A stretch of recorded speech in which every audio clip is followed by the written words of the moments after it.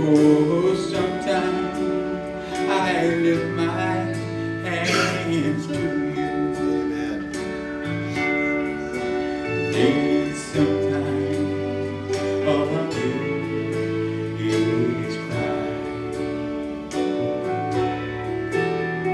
Everything that I have, I don't want you to be discouraged because our attendance is down. We've got a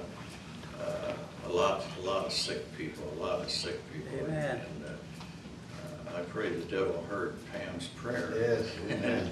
Loosed his hold on those that are sick, amen? Amen. When you're praying, folks, I want you to remember that we need some young people in here. We need some fresh blood. We need to grow again, amen? Amen. Folks, please, I showed you that little thing about the church in Ord Randy because I want you to know that it's a continual uphill battle, but the Lord is always there to bless us if we'll yield to Him and surrender our all to Him, body, soul, and spirit. Amen. And I believe that He will bless in the midst of the fiery furnace. I believe He will bless in the midst of the lion's den. And I believe He will bless in the midst of Hesperia, California. Amen? Amen. So my heart's desire, and please try and maybe you can understand me a little bit better, is to see the Hesperia full gospel ministry once again, listen to what I'm saying, once again aflame with God's Holy Ghost power. Amen? Yes, amen. That the lost, hear me now, this is my desire now, is that the lost might get saved and that the lame might be healed. Yes. And that the blind might see and the deaf might hear and those that are bound up might be set free. That is my desire. Amen. Amen. And for no other reason than to bring glory to our great God in the name of the Lord Jesus Christ and the power of His Holy Spirit. That Amen. is my I don't know what your desire is when you do the things that you do. I hope your desire is to further the kingdom of God and see people saved, healed, delivered, and set free. Yes, amen? Amen. That, whether I show it, whether it radiates from me or not, doesn't matter. That is what my heart's desire is to see these things come to pass. I'm looking forward once again to see a church that is on fire, is aflame. A church that's a mighty, mighty instrument in the hand of God. And this church is. And we've kind of cooled off a little bit, amen, but we are a mighty instrument in the hand of God if we will unite and lay aside all these things that Satan throws at us. Amen. And begin to lift up the name of Jesus. I refuse, and I want you to understand this today, and you can do with it whatever you want, but I refuse to pastor a religious country club, amen? Amen. Full of cliques, playing water boy to the game of life. And I see things like that beginning to lift their head, and I would want to come against them. Now, turn with me, if you would, to Acts, the 2nd chapter. By the way, tonight, I'm going to bring a little lesson on the 144,000. You might be here. Amen. Acts, the 2nd chapter, beginning with the 1st verse. Well, we're just going to read the 1st verse right now. And when the day of Pentecost was fully come, they were all with one accord in one place. On the day of Pentecost, when it was fully come, they were all with one accord in one place. There were multiplied thousands of people in Jerusalem at that particular time. But on this day, there were 120 people that were the center of attention. Now you can go back to the 1st chapter and to the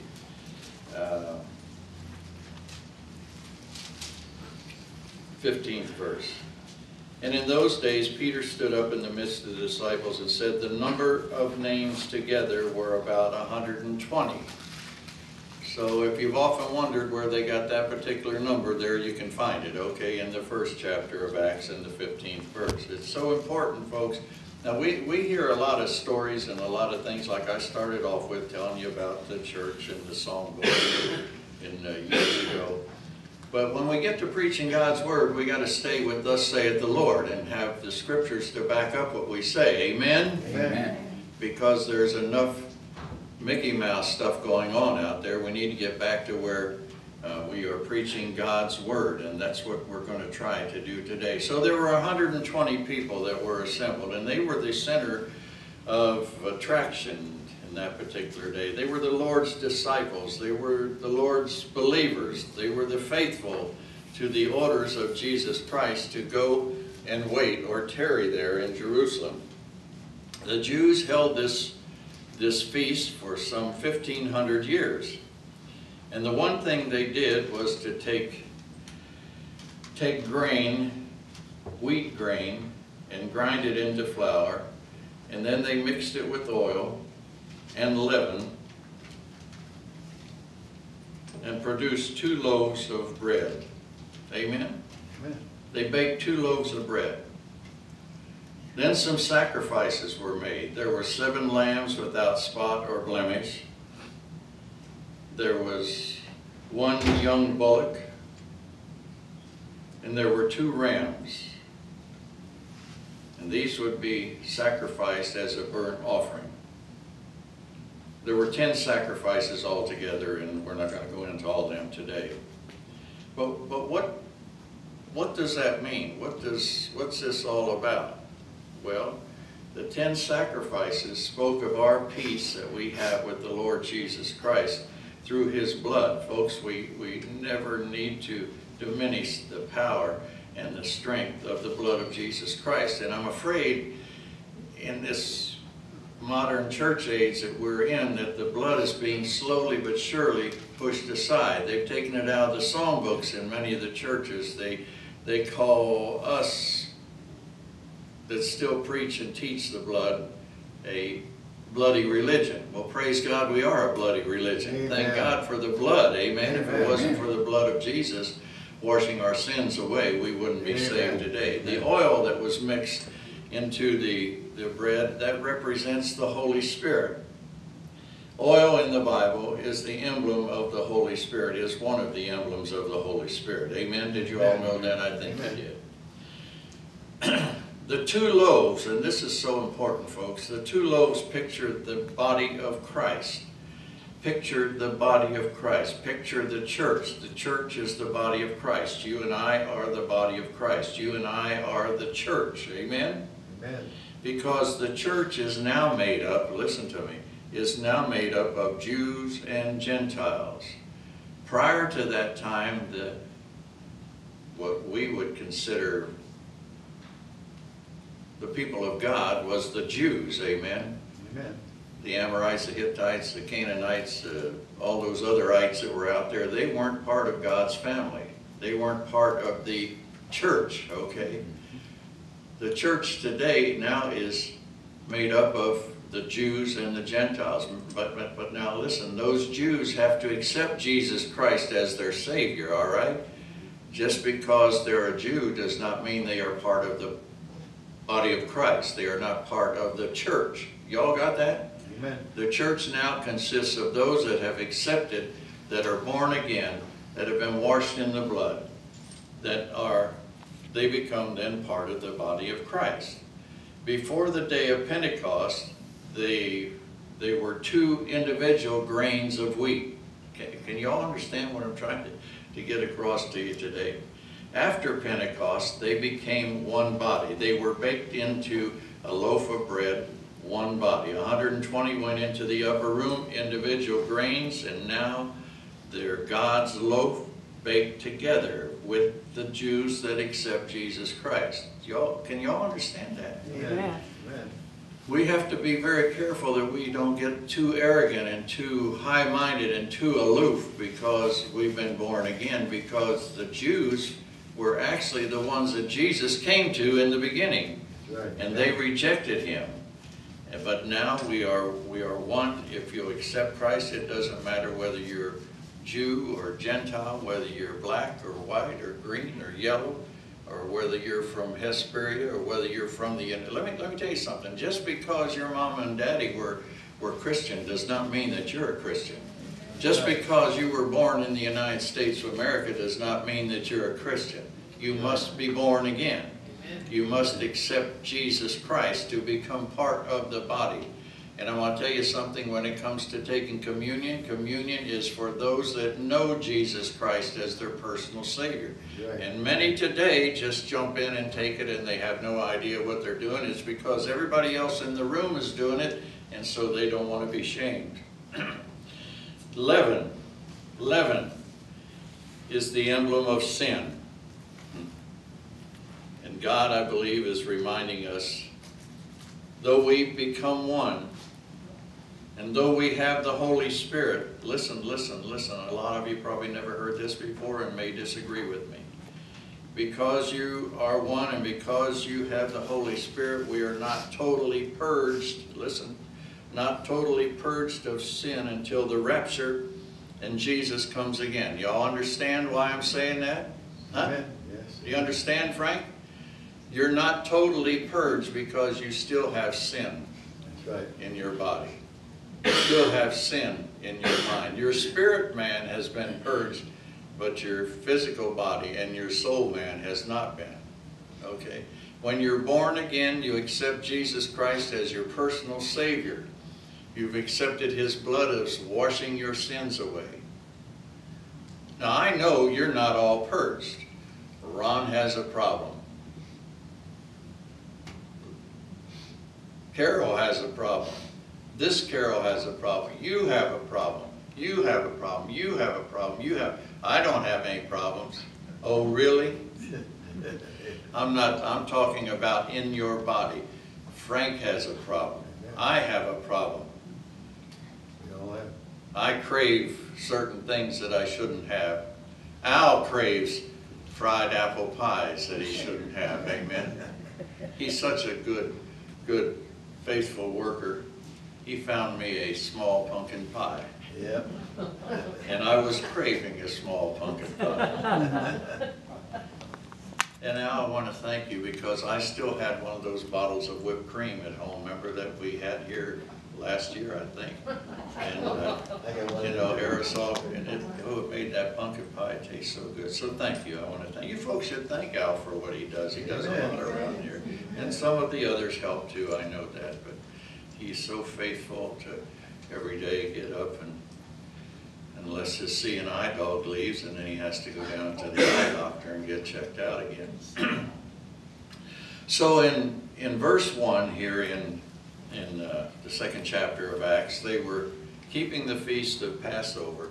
But now I want you to notice something. Let's read down through 5 in the second chapter. And suddenly, they're all of one accord in an upper room, and suddenly there came a sound from heaven as of a rushing mighty wind, and it filled all the house where they were sitting. Folks, this is why, those of you that might have some other perversion of the Bible, you've got to be careful. Because one word left out can change the whole meaning of the Scripture. So be very careful. Be very careful. Suddenly, there came a sound from heaven as of a mighty rushing wind. Now, it doesn't say that there was a mighty rushing wind, does it? Does it? No. It says there was a sound that sounded like a mighty rushing wind. Can you all see that? This is why you have to read. You have to read and know what you're reading. And it filled, the sound filled all the house where they were sitting. And there appeared unto them cloven tongues like as of fire, and it set upon each of them. Can you all read? I don't care what you think. What does the word say? It was like fire, and it set upon each of them. And they were all filled with the Holy Ghost, and began to speak with other tongues as the Spirit gave them utterance. And there were dwelling at Jerusalem Jews, devout men out of every nation under heaven. I want you to notice 4 or 5 things that are the ingredients of a church aflame, a church on fire. Stay with me now. A church that will make and impact on any community. It doesn't matter where it's at, whether it's here or England or China or Japan or wherever. A church that's on fire for God. Look at Paul Wai Cho over in Korea, the largest church in the history of Christianity. And it started, my friends, in the town dump with Paul Cho over in South Korea. Okay? But because he was faithful and because that church was on fire, and do you know they have a mountain that they go pray 24 hours a day, there's prayer going on. The devil has got them surrounded by water on one side and the communists on the other side, and yet they are the biggest, most powerful church in the history of Christianity. Isn't that something? And you can eat those apples if you want to. I want you to look at the first chapter again in the 8th verse of Acts. It says, "But ye shall receive power. After that the Holy Ghost is come upon you." It doesn't say you shall receive power by sitting on your dead rear ends in a church somewhere. It says you shall receive power after the Holy Ghost comes on you. Amen. Now, he's talking about the day of Pentecost when it would be poured out. But the Holy Ghost can manifest himself upon you anywhere, at any time. It's a matter of you yielding to him and surrendering, and the Holy Spirit will fill you and give you strength and power you never knew you had. "But ye shall receive power after the Holy Ghost is come upon you, and you shall be a witness unto me both in Jerusalem and in Judea and in Samaria unto the uttermost parts of the earth." Jesus is talking to a bunch of people here that didn't have any idea what he was talking about, did he? You know, there are many people in the church today that have no idea what's being talked about. In the churches that deny the infilling of the Holy Spirit, the power of the Holy Spirit, the baptism of the Holy Spirit, have no idea what you and I are talking about, do they? They read words, but they don't get an understanding of what God is trying to say. Supernatural power. Visualize. The Bible says, and we just read it, they're set on every man's head that were in that upper room, a flame of fire. Do you know what that tells me? There were 120 human candles giving out the light of Jesus Christ. Amen. See, we miss what God's trying to say. We need that power so that we can let your light so shine before men that they may see your good works. Amen. And glorify your Father which is in heaven. You know what, folks? We need to lay self aside. When we lay self aside, then the Holy Spirit can take over and the light of Jesus Christ will begin to shine. Amen? Amen. There was a sound of the wind. It was a symbol also of the Spirit. Thank God, thank God, thank God for the wind. It comes from heaven. Amen? Amen. And goes where it will. John 3:8. The wind comes from heaven and goes where it will. If we will allow the wind of the Holy Spirit to work through us, folks, there's no telling what could happen in this full gospel church here in Hesperia. Cloven tongues like as of fire. Also a symbol of the Holy Spirit. Fire spreads and consumes, and God wants, oh my, God wants to consume our lives for his glory. Amen? God wants to consume our lives for his glory. Amen. He wants to burn out the impurities that are in us. Amen. Fire warms. Fire warms. It won't be long, folks. We'll be turning the heaters back on and turning the coolers off. So I would say today, Father, precious Heavenly Father, forgive our cold services and our cold hearts. Amen. I say that. Amen. I say that in a prayer to my Heavenly Father, Yes. including myself in it.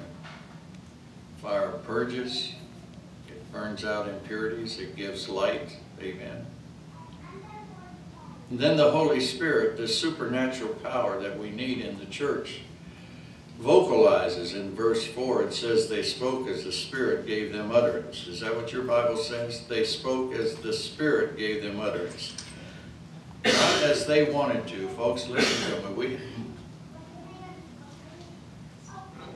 We have to be prepared to speak when the Spirit gives utterance. Amen? Amen. Amen. We have to be prepared. In other words, we need to be filled with the Word of God. If you abide in me and my words abide in you, you'll ask what you will and it shall be done. Amen? Amen. We need to be ready for the Holy Spirit to speak through us. 1,000 heard them speak. Listen, oh my goodness, 120 in the upper room, and the thousands heard them speak in their own tongue or their own language. It was a sign to the Jews and unbelievers that were in the crowd. I don't know whether you ever heard this before, but I want to share something else with you. Bethlehem was God with us. Amen? Amen. Calvary was God for us.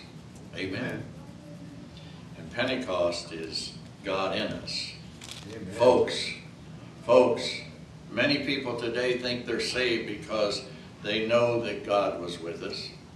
Many people think they're saved because they know that God was for us. But you can only be saved if God is within you. Amen. Yes. You all got that? Amen.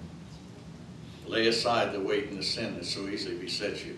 The weight and the sin of ignorance, the weight and the sin of prejudice, the weight and the sin of doctrine and creed. Amen. Amen. We need to thank God for Pentecost. Do you remember what the Apostle Paul said in 2 Corinthians, the 6th chapter, in the 19th verse? You remember? Paul said, speaking to this group of believers that had all kinds of crazy things going on in their church that were just absolutely against the Word of God. Paul says, what? I could say to you today, what? Don't you know that you're the temple of the Holy Ghost? If you're the temple of the Holy Ghost, let me tell you something. Those filthy stories that you're telling will go out of your mouth. Those off-color jokes that you're telling will leave you. Those things that you're doing that you know are not of God, you'll lay aside. Amen? Know ye not that your body is the temple of the Holy Ghost, which is in you, which ye have, and you're not your own, you belong to God. That's something. A lot of church people don't know that. They think this is my body, I can do with it what I want to. This is my mouth, I'll say what I want to. That's right. No.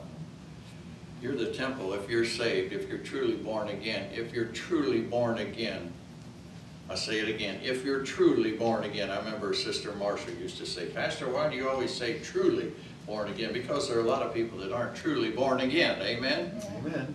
A lot of people are just church members. They're not born again. And I'm talking about the member of the local church, not the member of the body of Christ. Amen. If we have supernatural power, which we should have, if we really understand what the Word has said, we will be vitalized. Amen? Amen. Vitalized. And they were all filled with the Holy Ghost and began to speak with other tongues as the Spirit gave them utterance. The Spirit will begin to vitalize us. Amen? Filled with the Holy Ghost. That's what men, women, boys, girls, preachers, deacons, elders, song leaders, that's what we need today, folks. We need to be vitalized. We need to be filled Amen. to overflowing with the mighty Holy Ghost of our precious Savior, Jesus Christ. Amen? Amen. On the day of Pentecost, there were 120. And that 120 led 3,000 to Christ. Amen. Yes. Isn't that something? 120, because they were vitalized. They were filled with the Holy Spirit. They had supernatural power. Today, 3,000 have trouble leading 120 to the Lord. That's right. That may sound funny, but that's a reality, folks. We need to be filled, be filled, be filled, be vitalized. Amen? Amen? Amen. Okay. And I'll tell you something else we need is some spiritual preaching. You talking to yourself, Pastor? Absolutely. We need some spiritual preaching in the churches throughout the world. Peter preached, and please get a hold of this. Peter preached a Christ-centered message. Let's look at verses 22 of the 2nd chapter of Acts.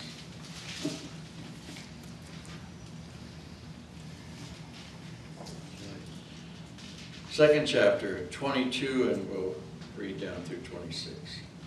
You men of Israel, Peter's standing up now and he's preaching to all these that are devout men of all nations that are assembled there. You men of Israel, hear these words. Now listen to what Peter preaches. He doesn't preach about, I've got up here and told you different stories about my grandfather and the Assembly of God and different things I've mentioned about, but no, Peter didn't do that. Listen, you shouldn't come to church to want to hear funny stories from me. That's right. You shouldn't come to church to want to hear anything except Christ in Him. Y'all got that? Amen. We come in, we can sit at home and turn on these Mickey Mouse artists on television. We can watch cartoons, we can watch the news, we can watch sitcom, whatever you want. You come to church, you should come to want to hear about Jesus. Amen. You men of Israel, hear these words. Jesus of Nazareth, a man approved of God. Did you notice what it's, I don't know what it says in your Bible, but it says a man approved of God. Amen. Is that what it says? A man. I've tried my best to get it across to you that Jesus laid his godly powers aside until he was endued with power from on high, till he received the Holy Ghost. You men of Israel, hear these words. Jesus of Nazareth, the man approved of God among you, by miracles and wonders and signs which God did by him in the midst of you, as ye yourselves also know. These signs shall follow them that believe. The signs that Peter is speaking of here should be working through you and I today. Amen. We're believers, amen? Amen. We need to be vitalized. By him, Jesus, being delivered by the determinate or the ordained or the specific, counsel and foreknowledge of God, ye have taken him by wicked hands, have crucified and slain, whom God hath raised up, having loosed the pains of death, because it was not possible that he should be hold of it.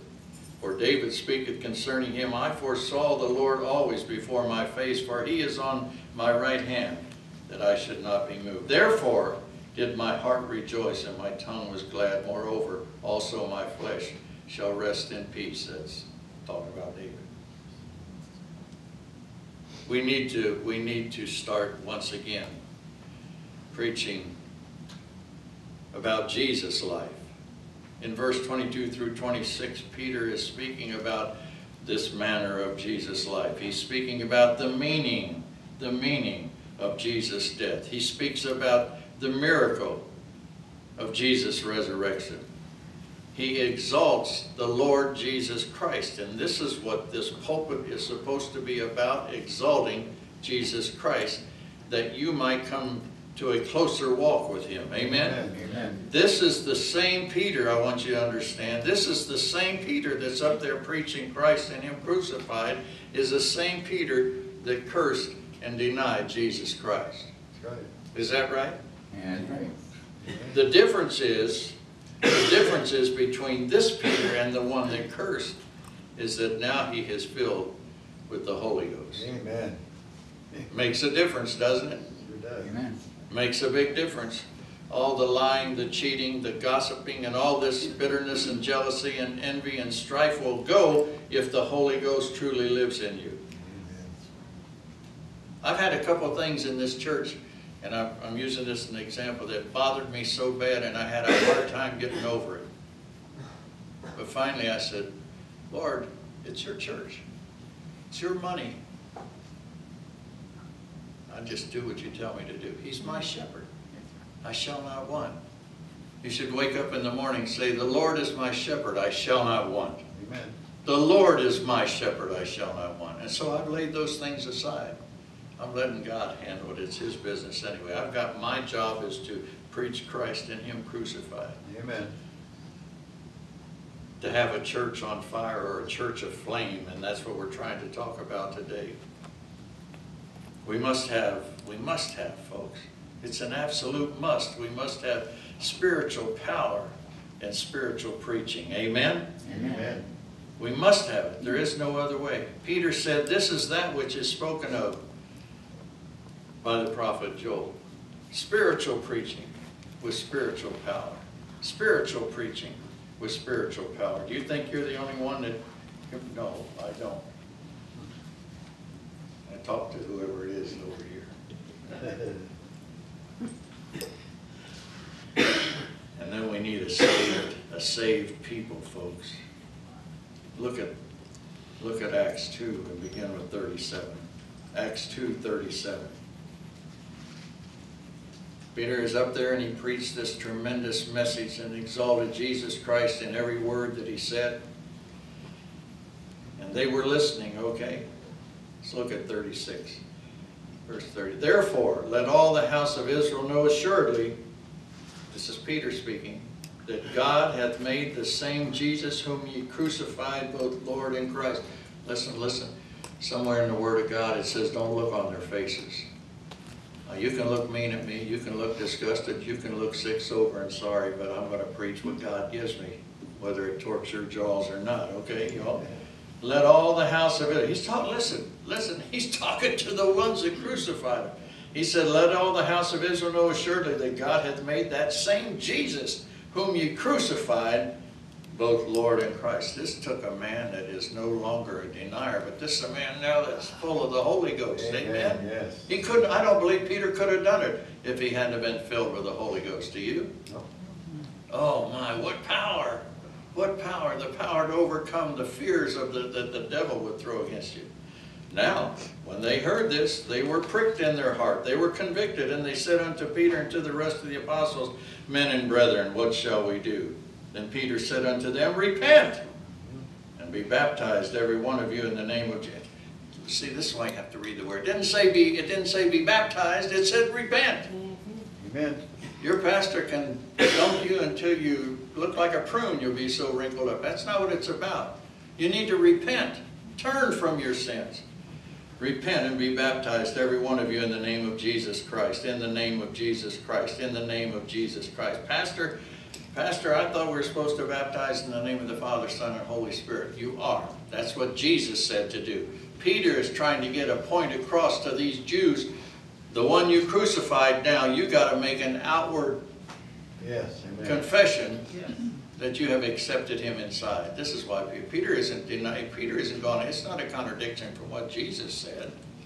We baptize in the name of the Father, the Son, and the Holy Spirit. Amen. For the remission of sins, and you shall receive the gift of the Holy Ghost. For the promise is unto you and to your children and to as many as are afar off. Amen. To as many as are afar off. Then they that, now look at this 41st verse. Then they that gladly received his word, gladly received the word of God speaking through Peter, gladly received his word, were baptized. And the same day there were added unto them about 3,000 souls. That's something. 3,000 souls.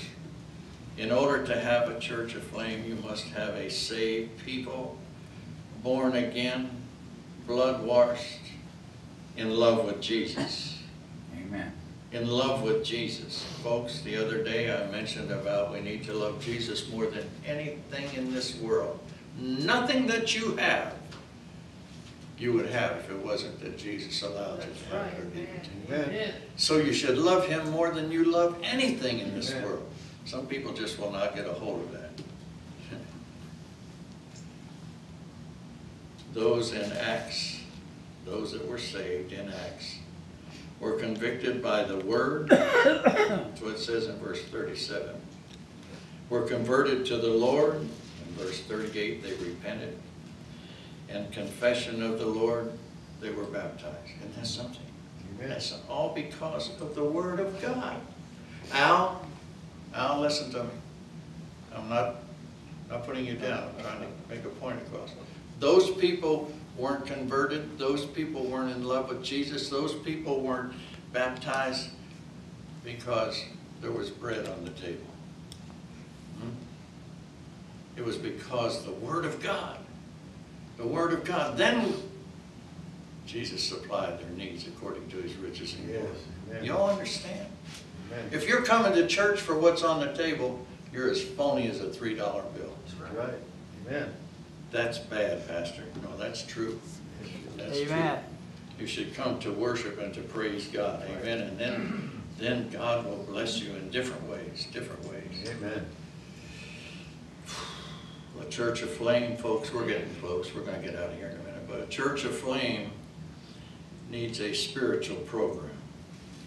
Let's look at verse 41. And fear came upon every soul. We're still in the 2nd chapter. And fear came upon every soul. I don't see anybody coming to church anymore fearing the Lord.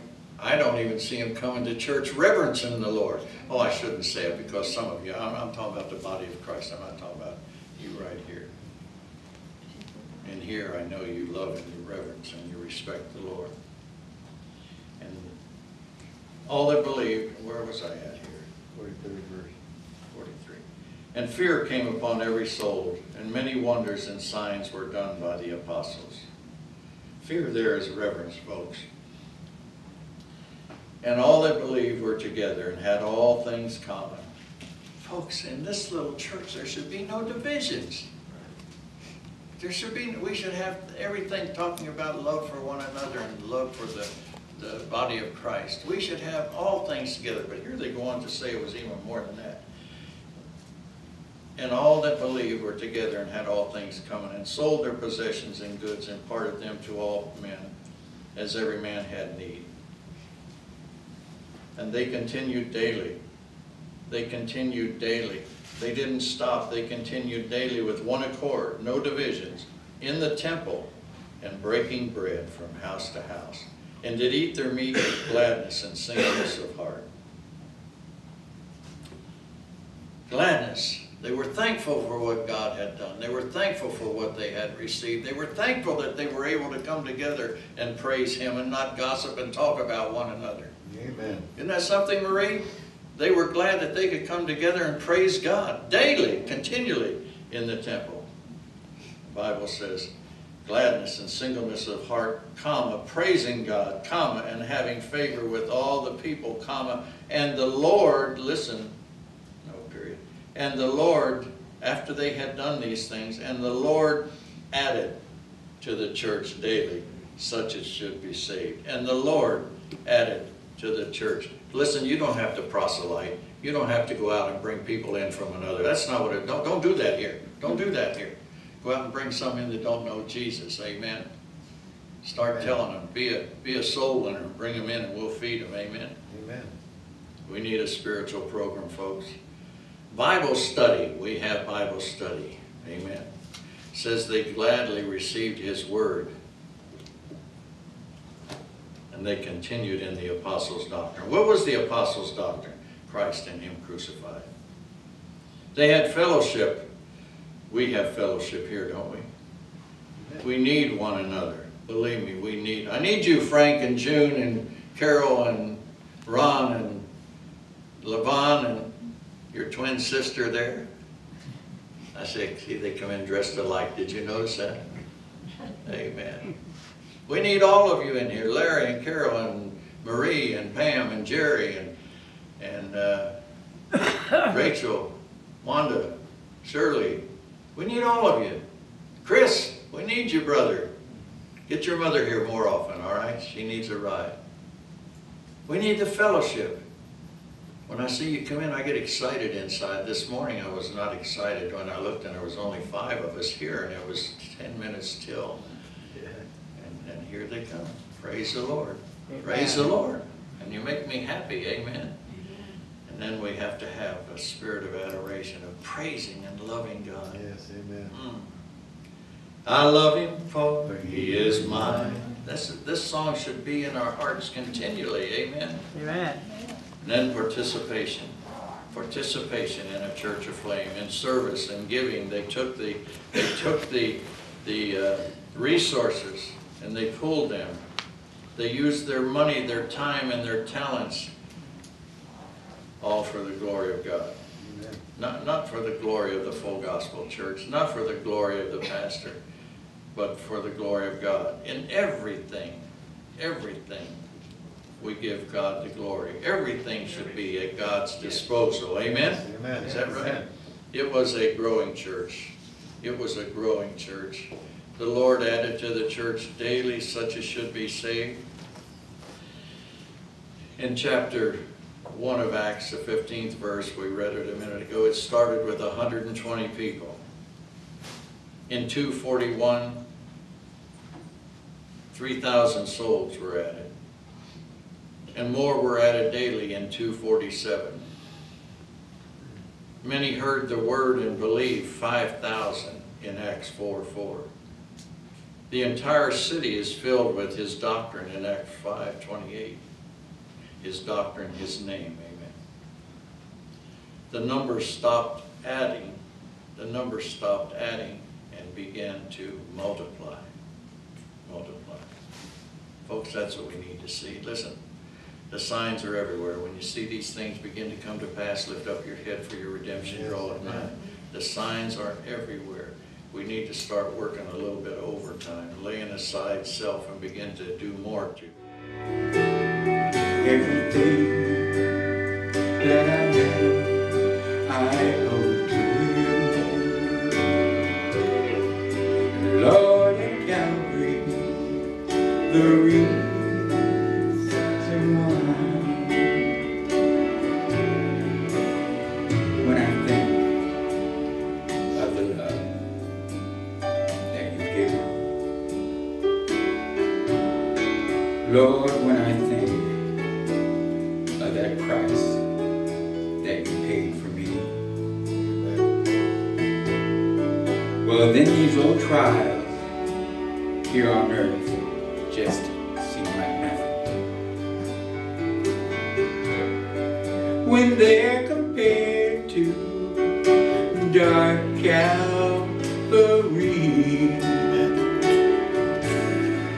Oh, sometimes I just wanna praise you. There's sometimes